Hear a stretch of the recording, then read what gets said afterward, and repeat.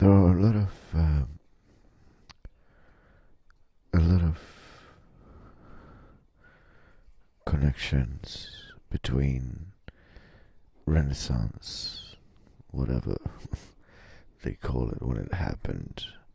in Florence. Another pope controlled church spaces by so-called, glorified artists of the past, Michelangelo, Da Vinci, and others who practiced simply as craftsmen without any original thought of their own upon this great sin of Renaissance, where they glorified images and things that deeply, still highly effectively in this century, have divided us and separated us from the world itself that we live in. And this was a first great wrong turn from so-called, what they called paganism, which was what people were enchanted by before, and that was the world itself, still confused and story-loving individuals who connected this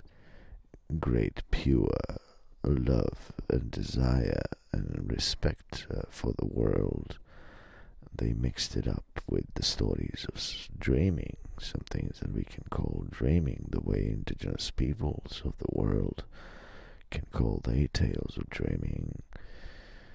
And instead of attempting to evolve this state of mind that was not at all morally wrong, but it was charming and romantic about its beliefs, and instead of trying to purify this state of consciousness that was happening, they turned a huge corner and suddenly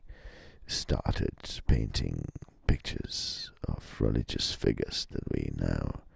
still witness wars for happening about. Part in that the Renaissance played immensely, and your great artists of the past that you so have sort of chiseled into your stones of your consciousness and subconsciousness, like Da Vinci, Michelangelo, etc., etc., all the contemporaries helped immensely painting these figures that suddenly were decided to be something that utterly separated the consciousness of the world, consciousness of the people from the world, towards this the further stories of dreaming, because what that was, it's inevitably just stories of dreamings, the same way the dreaming stories of an Aboriginal people in this country are talking about big crocodiles flying in the sky, and many more other stories of dreaming of people, so of Amazon forest, and American Indian people who were slaughtered in its 17 million numbers. These stories and these big paintings on top of large buildings in Rome, in Pope's quarters,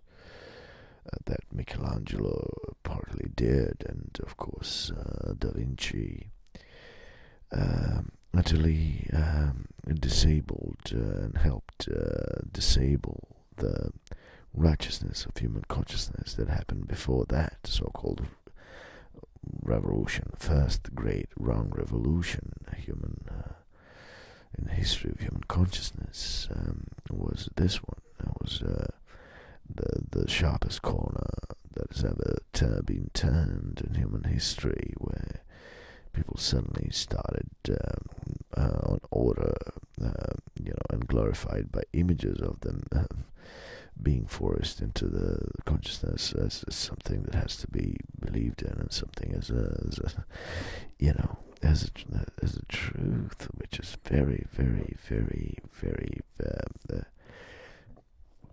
pathetic. And one of the simplest mistakes ever made in the history of humankind, and the so-called Renaissance.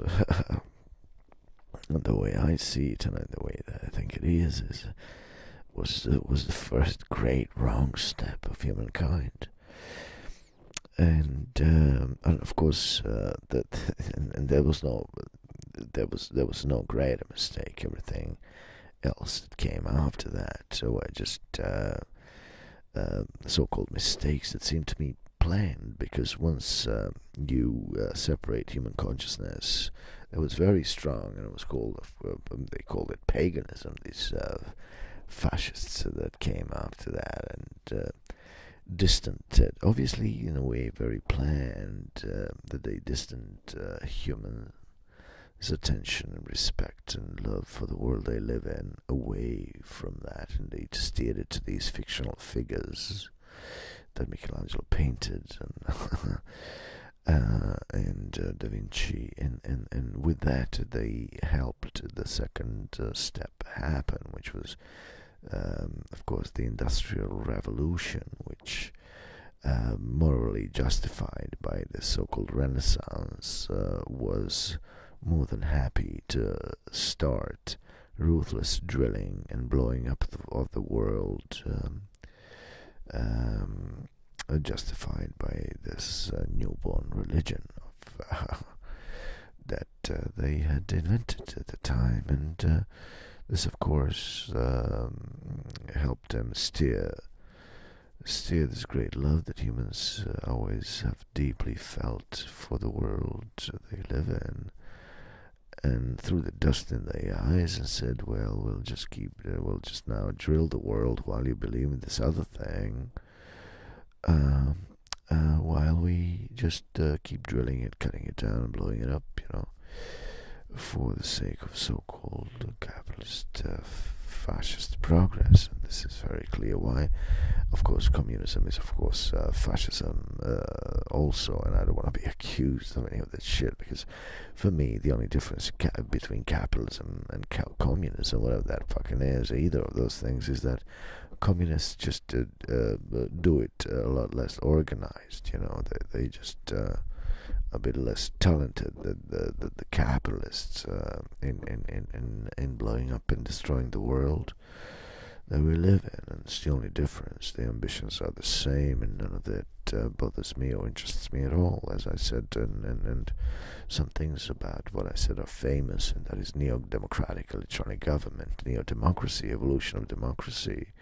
where people's votes are simply counted by machines and their decisions put to practice without necessity of having to have a leader at all, without the need to have a leader to erase this deeply seated curse of the many little minds of history of humankind who simply felt like there was a necessity to be a leader, which kept that ambition, that dirty, pathetic, wrong ambition, in them alive. That's why we have all the so-called great genocidal leaders of the past, because they were offered this necessity of having to have one. That they went on and tried to achieve this great pathetic thing, and as they did so, they committed so many genocides. Now, this has to be erased. We have to finally, in this century, understand, in this 21st century, in my century, understand that there's no need. We simply have to attempt to erase this deeply seated and wrong need, the need to have a leader. And when we live in a society where we don't have to have one, then slowly, generation by generation, we'll be able to erase this pathetic, evil ambition in consciousness of humankind to have a leader and therefore strive to be one. Once that is achieved through the system of neo-democratic electoral government, where the votes are simply counted and responsibility spread equally among the citizens and people in this world, then we will be getting to some magical spaces where people simply will be born, and many generations into this understanding, they will not genetically have this curse to want to become a leader at some point and have the so-called power, socially imposed power, and I mean, that's the only way.